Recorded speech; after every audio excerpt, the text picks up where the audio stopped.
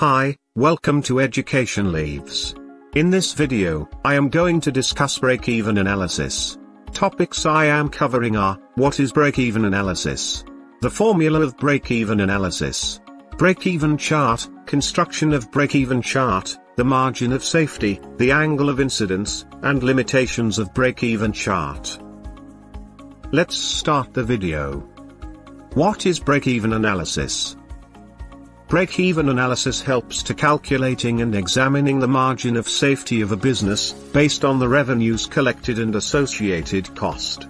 In other words, the break-even analysis shows how many sales it takes to pay for the cost of doing business. Break-even analysis implies that at some point in the operations, total revenue has to be equals to the total cost. Break-even analysis can be performed algebraically or graphically. Now come to the break-even analysis formula. The break-even point can be calculated by using the following formula. Break-even point equals to F divided by 1 minus V divided by P, where F equals to fixed cost, V equals to variable cost per unit, and P equals to the selling price of each unit. Let's move on to the break-even chart. A break-even chart is the graphical representation of the relation between cost and revenue at a given time. It is a graphic tool to determine the break-even point and profit potential under the varying condition of output and costs. Let's construct the break-even chart. Break-even chart consists of y-axis, which representing total cost and total revenue, and x-axis, representing units of output, or sales volume, or number of unit produced. There are three lines marked as A, B, and C on the break-even chart. Line A representing the fixed cost function, fixed cost doesn't change with the increase of sales volume. Line B representing the total cost, which is increasing linear, it is a monotonic function that increases with the increasing volume of production. Total cost results from the summation of fixed costs and variable cost. Line C represents sales revenue line, or total sales, this line shows the income at varying levels of output. This point called the break-even point. The break-even point making no profit and no loss situation, for a given volume of production.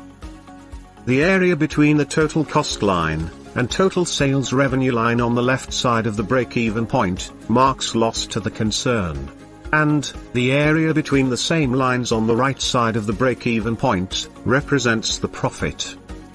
The profit comes only when more than this volume of output is reached, and profit increases at a faster rate than the increase of the total costs.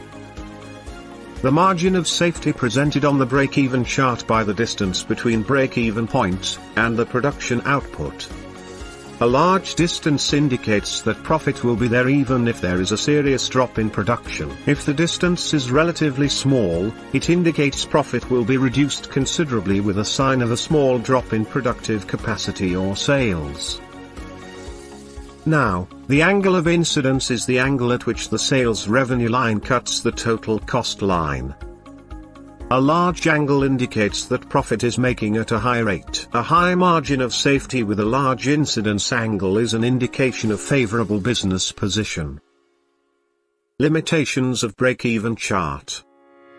1. The break-even point is difficult to determine in many cases, due to market condition may not remain constant over the range of projected capacity. 2.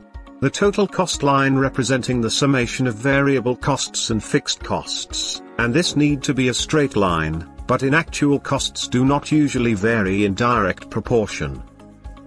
3. The break-even analysis chart presents difficulties when an enterprise produces a variety of products. If you want to read the break-even analysis in details, go through the link in the description. Like the video, and don't forget to subscribe to my channel.